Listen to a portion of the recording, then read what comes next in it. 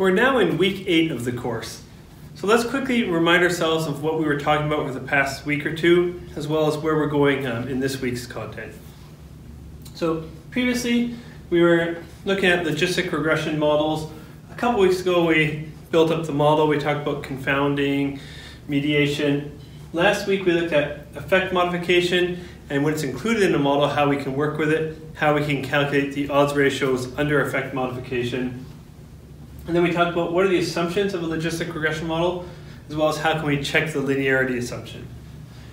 Now this week, it's going to be a lot of little extras and odds and ends. So we're going to tie up logistic regression.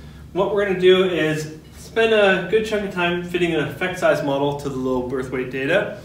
We're not going to recap the model building and variable selection criteria. We've talked about that earlier in the course, so it might be a good idea to refresh on that material if it's not fresh in your memory right now.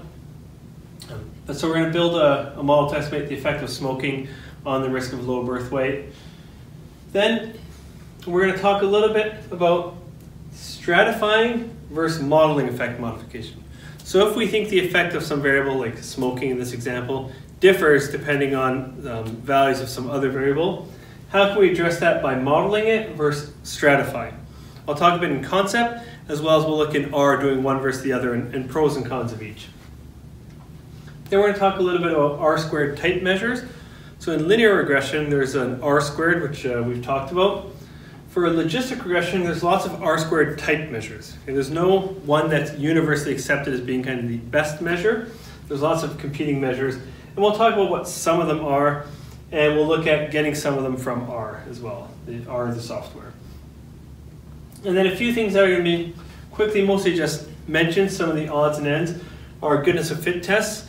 What exactly are those and why might we want to use those? A mention of what multinomial logistic regression is and what it can be used for, as well as ordinal logistic regression. And so a lot of these are extensions that you can go on and explore on your own if you want. Some of the R-squared type measures, we'll talk a bit about them, but a lot of these topics here are going to be left for you to explore further on your own if you want. And what I mean by extras is they're not going to be part of the assessed material in the course. So this is a lot of stuff that's nice to know but not need to know. Stick around, guys. There's more to see, and please stay safe.